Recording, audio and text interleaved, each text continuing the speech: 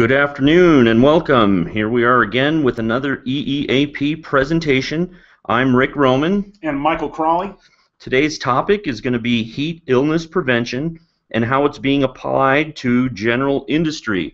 We are going to have questions and answers at the end, so if you have any along the way, feel free to type them into the chat box on the upper right of your screen, and we will get to those at the end of the presentation. So some of the things that we're going to be discussing today is the origin of the heat illness prevention program, how it's been redefined, the triggers for implementing heat illness prevention procedures, the required provisions, risk factors for heat illness, and signs to look for. So in June of 2005, California adopted the code which pertains to the heat illness prevention program. It was mainly brought about due to the rash of heat-related deaths that were happening primarily in the agricultural industry, and it basically requires all employers with outdoor work sites to take 4 basic steps to prevent heat illness.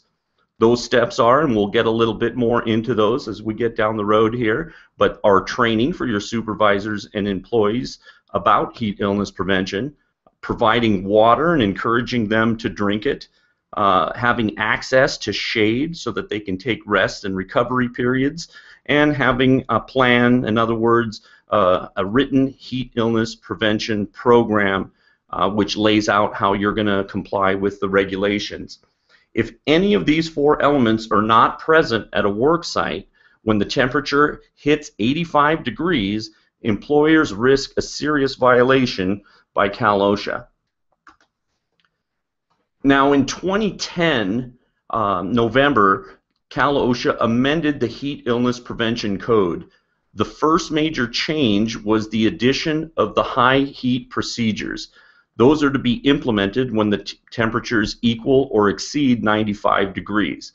These only apply to agriculture, construction, landscaping, oil and gas extraction, transportation and delivery of agricultural products, construction, or other heavy materials.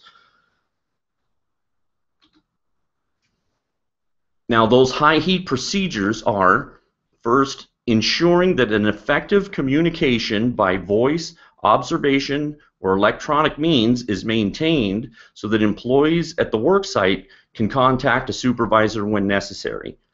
Now, this is actually something that you should have in place because heat illness is really only one of many types of injuries or illnesses that can occur on your job site. So as part of your emergency action plan, you should already have something in place so that in the event of an emergency, that supervisors or emergency services can be contacted. The second step is observing employees for alertness and signs and symptoms of heat illness, reminding employees throughout the work shift to drink plenty of water. So as you can see, they're not really different regulations. They're more, it's a more vigilant effort in applying the regulations that already exist. Also, there's close supervision of a new employee by a supervisor or a designee for the first 14 days of the employee's employment by the employer, unless the employee indicates at the time of hire that he or she has been doing similar outdoor work for at least 10 of the past 30 days for 4 more hours per day. Michael, what's your recommendation on that? Because that seems a little quirky there, that unless the employee tells you that they've been working. Well, you know, that is the spot that as we were putting this together that we wanted to make clear to you guys. The reality of it is this: no matter what that employee tells you, that he's good to go, he understands what he's been doing this job for years, you got to just assume that he hasn't. Our recommendation is that you just assume that he has it and you just watch him. That fourth point to the screen that Rick's reading there is you just watch him for the 14 days. Just watch him for the 14 days and make sure he acclimatizes. And Rick's going to talk a little bit more about a couple other things that'll help you understand this a little bit deeper. But yeah, you really got to watch him. Really got to watch him. And studies show that about 80% of heat-related illnesses actually occur during the employee's first 4 days of employment. So it's really critical that you're watching them at that time. The other important piece that came about in that revisement is that Cal OSHA clarified what DOSH refers to as an outdoor workplace. So they basically laid out here what they consider an outdoor workplace. This part's a little bit wordy, but we want you to understand exactly, and we have the link of where this came from Cal OSHA. This is exactly as it is written, and I'm also going to have Mike is going to chime in here with some practical application of what's going on and what he's seeing in the Cal OSHA system. So here we go. An outdoor place of employment is best thought of as one that is not an indoor workplace. Sounds obvious enough. A workplace with a roof and enclosed sides is generally considered an indoor workplace. For the purpose of this standard, the important quality of the majority of indoor workplaces is that they reduce the risk factors that commonly lead to heat illness. For example, building codes require that buildings provide sufficient ventilation either by natural or mechanical means. Indoor workplaces usually also block exposure to direct sunlight. So when you're thinking about your work environment, and remember the title of this webinar is going to be not just for contractors and farmers. A lot of times when in the beginning of this webinar, Rick was talking about the basic industries that this is going to affect. Agriculture, construction, but we've chosen a couple pictures here that are interesting. Obviously foundries are going to be very hot inside, but if you're talking about a warehouse or some sort of factory that you've got, you can see the bottom picture there is where it gets a little gray. You can see that they're indoors. The picture is being taken from an indoor area, but they have a yard in the back where employees go and work. That is what we're going to get into depth about, and that's where you are going to be possibly dragged into, because even though you do have a building with maybe air conditioning or vents, do your employees work outside? Is there workplaces outside that they could have heat stress from? And that's really where this could very well apply to you, and we're going to talk a little bit more about that. Okay, so as we continue on, it says, on the other hand, open areas like agricultural fields, forest, parks, equipment and storage yards, outdoor utility installations, tarmacs and roads are obvious examples of outdoor workplaces. Outdoor workplaces also include construction site in which no building shell has been completed and areas of construction sites that are outside of any building shells that may be present. Outdoor areas adjacent to buildings, examples, loading docks, are also considered to be outdoor workplaces of employment if an employee spends a significant amount of time working in them. Now, the key spot to the end of that is the words that he's talked about outdoor areas adjacent to buildings. And this is where it's going to get. So you'll see two pictures we've got once again. That's a beautiful warehouse there. It seems like it's got a lot going on, but they've got loading docks, and guys are working out underneath the lean-tos or the loading docks or the areas outside. Thus, that company would have to have a heat illness program and could be visited by Cal OSHA, and Cal OSHA fines put against them because they don't have a heat illness because their people work outside.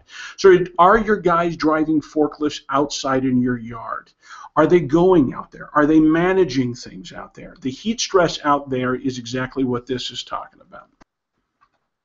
Okay, as we conclude this segment on there, it says sheds, packing sheds, and partial or temporary structures such as tents, lean-tos, and structures with one or more open sides can be either indoor or outdoor workplaces, depending on the circumstances. In the top picture, you'll be able to see that this is a lean-to. So if you're a welding shop or you're doing some sort of assembly outside under a cover or a lean-to, this is why Rick titled this webinar perfectly. It's not just for contractors and farmers anymore. The code has been put in a way where if you've got a shop and you've got a little bit of workspace, which I know a lot of our clients do, and those that aren't our clients, you might have a space like that.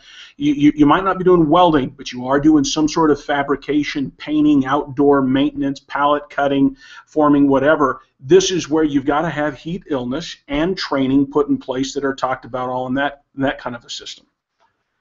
In many cases, these structures may actually be hotter than the environment outside of them because heating by the sun and conditions inside, like limited air circulation or lack of insulation. DOSH considers a structure in this category to be an outdoor workplace if it does not significantly reduce the net effect of the environmental risk factors that exist immediately outside the structure. Rick has done a great job of putting this together and helping you understand exactly what the Cal OSHA reads off the Cal OSHA website that you see at the bottom. That is a link to that. This is word for word, and so I'll just reiterate what he's saying. That DOSH considers a structure in this category to be an outdoor workplace.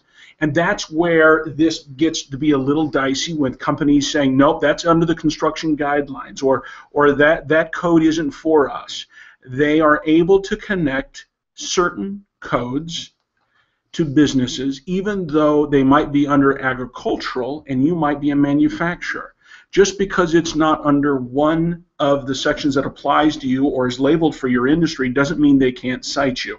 There have been DARs, which are a decision after reconsideration that comes from the appeals board, that states that if there is a code or a law that is logically applicable to another industry, that industry should be held to that standard. Which the crazy part about that is you just don't read manufacturing guidelines. When you are a manufacturer, you have to know all the guidelines in every industry to make sure there's nothing that can apply to you or how this is put together. So this can be a very difficult thing. Okay, let's take a look again at what the implementation triggers are for making sure that you have the procedures in place. 85 degrees is the temperature at which Cal OSHA will cite a company who does not have and implement a heat illness prevention program. And 95 degrees is the temperature at which the high heat procedures must be implemented. So there's certain things that the employee, or employer I should say, is required to provide for its employees. So the first one here is access to water. At least 1 quart per employee per hour for the entire shift. You have to provide cool, clean drinking water, and you have to provide them with cups and encourage your employees to drink that. Now, if you're at one of the facilities that we're talking to and you got a lean-to on the outside, you're a manufacturer or you have a warehouse of some kind, you can use drinking fountains. You don't have to provide the cups because those are drinking fountains. You can do that. But if your drinking fountain is something that your own mother wouldn't drink out of, then you got a problem. Some of them can get very dirty and gross out there, and you just got to keep focused on keeping that clean. If not, you got to figure out a system to do that. In addition, if you are in a warehouse type of structure, you have to make sure that the employees, even though you're probably plumb there, that they have a place that they can get that drinking water from, and a sink in a bathroom is not something that Cal OSHA is going to accept. Is that correct? Yeah, I would. Yeah, you don't want drinking water out of the bathroom is not a good choice, Rick. I concur with you, my friend. Okay. So then the next option here is that you also have to provide access to shade. So obviously if you're in a manufacturing facility, again, access to shade is not a problem. If your guys are outside, then you need to provide, when that temperature hits 85 degrees, you need to erect enough shade. If there's not natural shade, a tree was sufficient. Otherwise, you need to erect enough shade to accommodate at least 25% of the workforce at one time, but you have to make sure that you have on-site adequate shade available, that you can provide it for any and all employees that request it. Now, one of the things that people ask me on a job site or construction or places where you don't have that building like the warehouses and the manufacturers and the foundries, they'll say, well, what if the employee has their vehicle? That's shade, the AC works. But here's the key to the law that is going to be upheld in the court. The employer must provide. You're not providing them with their car. So it's got to be something you provide and you can maintain. If the employee's driving, no offense, a bucket of a car to work and it won't start or the air conditioning doesn't work, that's nothing that you provide. And so remember, shade is something you provide, not something the employee brings with them and that is theirs. Okay, and then the next step is weather monitoring. We have crazy weather out here in California. It might be 72 degrees all week long. Next thing you know, it's 85, 88 degrees just a couple days later. So it is the employer's responsibility to have somebody who is checking weather forecasts. monitoring the temperature throughout the day. You might be starting work at 6, 7 o'clock in the morning when it's still relatively cool, but by 10 or 11 o'clock, as that temperature is rising, you need to be able to know when that you need to get the shade erected and to get that water that's available for your employees. Obviously, you have to have the heat illness prevention program. Now, if you're a client of EEAP, you've already got that program written as part of your safety programs. We write that for all of our clients. But if you're not, then that's something that you need to make sure that you have. You have to provide training for all of your employees and supervisors. We have several lessons that are available for you to choose from that help you to comply with this regulation. But the important thing is that you're making sure that supervisors and employees alike are trained in knowing and being able to recognize the signs and symptoms of heat illness, knowing first aid procedures needed to treat the various heat illnesses, and contacting emergency services. Beyond that, your employees should obviously be trained on the frequent consumption of the provided drinking water for them and taking 5-minute breaks in a shaded area.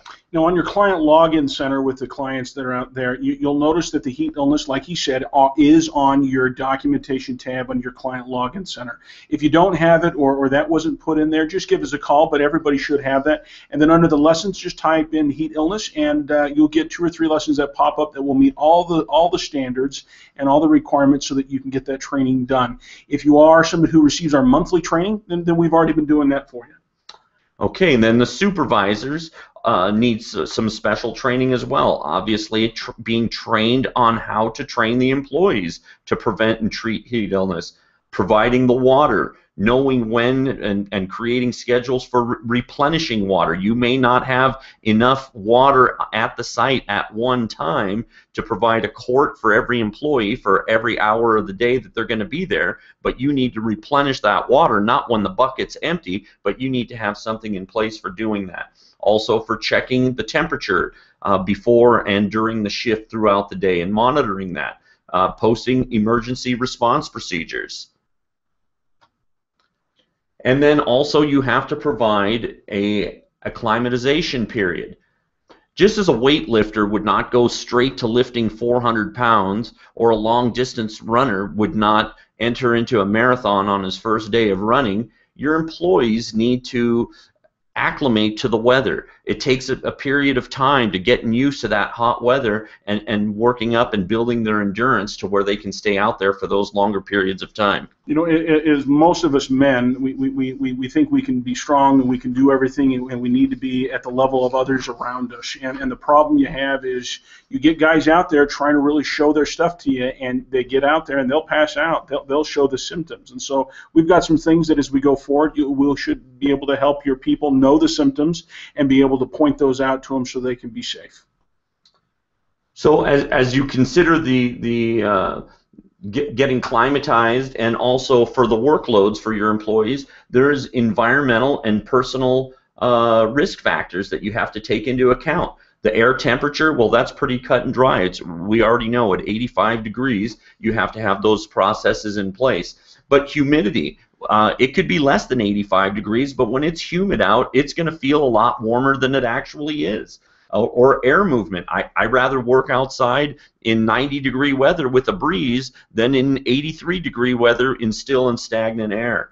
And then the severity of the work and the duration, like Mike talked about earlier. Maybe they're in the warehouse for the majority of the day, but they go out in the yard and they do some periodic tasks where they're out there for just a short period of time. But if they're out there for a longer period, that's something you got to consider. Also, the personal protective equipment. That tends to get a little bit heavy and warm, and that's another factor that you got to take into consideration. And as long as with the personal things of age, health, water consumption, consumption of diuretics, the degree of the acclimatization, and the use of prescription or non-prescription medications.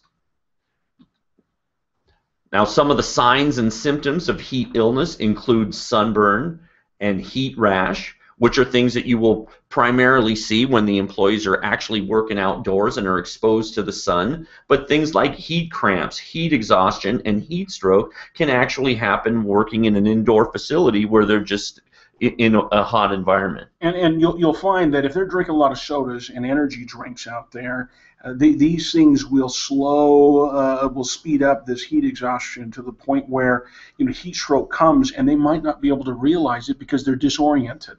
They're not clear thinking in the head, and so it's not a good idea just to say, well, if you have any heat symptoms, employees, just let us know. Yeah, that's a good way to go about it, but you also got to have that second back, and all the things we've talked about in prior to this slide about letting the managers know. They've got to be able to spot this stuff so that they can literally call out and say, hey, you don't look so good. You look like you're not doing well. You're getting a little disorganized. Okay, now Michael talked about us being able to provide for you some help in things to be able to communicate with your employees, and we have this poster here that we're providing that encourages your employees to drink, tells them about some of the risk factors and symptoms, and there's even a urine test chart on there for them to be able to kind of have an idea of what their hydration level is, so that they can be well in that area. You'll see that this urine test is not 100%. Yeah, that's what you're gauging it to. But we've looked at a lot of these, not to get weird, but we've looked at a lot of urine tests to figure out what are the color schemes and what happens. And looking at some medical reports, you just want to say that you keep yourself in the gauge of the top three there to the left.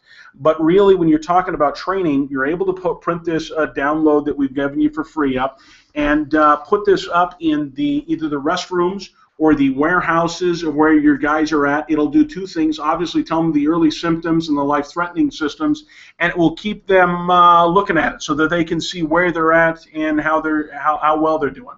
But if they are taking vitamins and stuff, it will throw off the chart. We do understand that. But overall, it's not a bad way to see if you're dehydrated. So as we mentioned, if you are a client of EEAP, we've got all the training lessons that you need to do this with your employees. You've got the documentation. If you're not a client of EEAP, as always, we're happy to come out and do a free consultation and evaluation for you. Take a look at your documentation, make sure what you have is current and all that you're required to have, and see if we might be of any help for you or to be a reference for down the road. If you have any questions, we'll go ahead and start taking questions right now. I do have a couple already, and we'll get started and see if we can help you guys here with these. So the first one says, is it against OSHA regulations to wear a rag cap under a hard hat? Good question. No. There is no OSHA regulation that says you can't wear a rag hat under a hard hat. And they make a lot of these that are very appropriate for this cooling down process that they've got that I'm sure you're aware of, and that's why you're asking about it. But if the question was, can I wear a baseball cap? Can I wear something that makes it so the hard hat doesn't sit square in your head? Yeah, that very well could be a violation. But just a basic rag, no, sir. Okay, it says, we transport our employees in a company vehicle. Would that be considered that we provided it to them? I'm guessing he's talking about using the car for shade. Yeah, good question. The answer is yes, but if you got to be able to provide, literally, that's got to be able to hold all of them. And so if the van holds all of them, great. If it doesn't hold all of them, then at least 25%, obviously, then you're good to go there. But the problem with the van is this, in my mind. It's got stagnant air inside. It is hotter than heck inside. You got to start the engine and then wait for the air to keep up and to get cool. And so, yes, the van works, but it might take you 5-10 minutes to get that thing cool, because unless you got a jet engine on an air conditioning in that van, something's telling me your air conditioning in that van is not great. And that might be better just to keep them in the shade outside, because that's one of those circumstances where it's hotter inside than it is outside. So you got to be careful with that. Okay, next question. If the temperature is less than 85 and forecasted to remain so, is there any need for the 4 steps? If the temperature is 85 and forecasted to be so, the answer is yes. It's below. And below. And this is why. If it's 82, 83, 75, you've got to be ready for the steps. And if even at 75, if the gentleman or your workers, male or female, need water, you've got to be able to provide them. Yes, the heat illness thing does not kick in, but the reality is, here in the summertime, it is, unless you're right down in Santa Barbara where it's a cool 75 all the time, it's just a good thing to make sure your people have water, no matter what.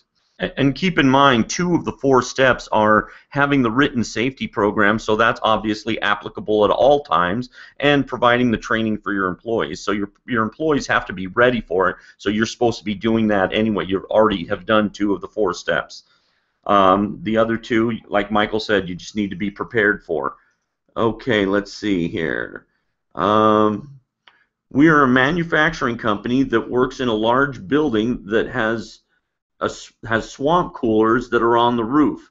The only people that have that work outside are employees who might go on the roof to fix things. Do we need to have this program on file? You have, I'm assuming that you have no storage outside. Your guys don't go outside to work or to get loads. I'm going to assume that they're not going out there, but they're just going on top of the roof. If they're going on top of the roof to work up there, the question is, how long is the duration of the roof? Overall, yeah, there's not a problem with you have heat illness and doing some training and keeping these things in place. Like Rick said, 2 of the 4 steps are just the program and the training. And chances are that that's going to be very easy for you to do since you're probably a client of ours already. The second part is you just got to provide them the water and whatnot. So I would say yes, if you guys are going out. My second point I want to say on another note is, my heaven's sakes, man, letting them go up on the roof, you got to make sure you have good fall protection. You might want to call us and let us take a look at what you're doing to make sure they're not going to fall through a skylight or whatnot. There might be some other issues not related to this subject that you need to consider. Okay, the next one says, does a straw hat with a wide brim that provides shade comply with the shade regulation? Many of our employees wear these, although we don't supply them. A shaded hat is a great option. But it is not shade. It is a large hat. So the answer to your question is no. That does not qualify as shade. A large hat does not qualify as shade. Okay, the next question. Is it acceptable to provide employees with 2-gallon water jugs and a source to fill them throughout the day? Sure it is. You got to provide them with cool water, and so you give them 2-gallon water jugs. They walk into wherever they're at, and after an hour they're both lukewarm. Congratulations. Now you've got lukewarm water, and that's not a great idea either. So the word is you got to provide them with cool water. And so those water jugs need to be insulated of some sort, and you might consider some ice of some sort to keep them cool. Now your next question might be, well, what is cool? Give me the temperature. There is no temperature, and that's where it's difficult on that side of it. So the word cool will be argumentative by the inspector coming out, but the reality is you just want to literally say, all right, it's coolish at the bare minimum. Okay, next question. Is it against OSHA regulations to place a bandana under a facial mask, and then in parentheses, respirator? Yes. Yes, it is. You cannot put a bandana underneath a respirator. Now, when you say respirator, the next question is, are we talking about a dust mask or a rubber shield dual cartridge respirator? A rubber shield dual cartridge respirator, the answer would be yes. You can't put anything. That needs to be fitted directly to the skin, and our fit and smell testing that we do for our clients would have taught the employee that.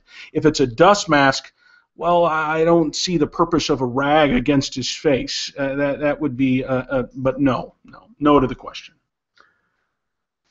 How far does the water have to be available for the employees? I'm guessing they're asking how close do we need to have this to the employees? You have to have it within reason. You're looking for a distance. You're looking for me to say yards or some sort of distance in a half a mile, a quarter mile, or something like that. So I'm not going to give you that, and that's going to frustrate you. It's got to be reasonably close. And that reasonably close conversation is one that we should have depending on your facility. If your guys are farmers, contractors, or whatnot, they've got to be reasonably close. In a 5-minute conversation, if tell me the exact circumstances, I'll be able to tell you that's reasonable, that's not. Okay, as of right now, that looks like all the questions that we have, but remember, you will be getting a replay email here in the next few hours, and you can watch the webinar again and have the availability to ask questions. Those will come directly to my email through the webinar replay, and of course, you can always contact us here at our offices. We're happy to answer any questions. I do have another one that just popped in here as I am kind of signing out here, but let's see here. Michael, I'm aware that the water needs to be clean, but is there a sanitary check such as ppm that is acceptable? The water needs to be clean. You don't need to be doing any sort of tests of whatnot, but if you open up your igloos or whatnot and you've got floaties in it, that's a good test. If you can drink it, great. If you feel like there's a lot of bleach or chlorine or something weird in it, yeah, don't drink it. You might want to have it trucked in, a sparklets trucker come in, but when it comes to the reality of how you check it, we don't need to go too crazy on doing tests and water tests and all that. As a kid, I drank out of a hose that I think the dog peed on several times. So I think I'll be fine. For work-related, you might not want to go that deep on it, but just give us some cool water with no floaties in it, and I think we're pretty much good. All right, well, we're going to go ahead and wrap this up now. If, like I said, if you have any questions, feel free to give us a call. And thanks again for stopping in and spending a little bit of time with us. Thank you, guys.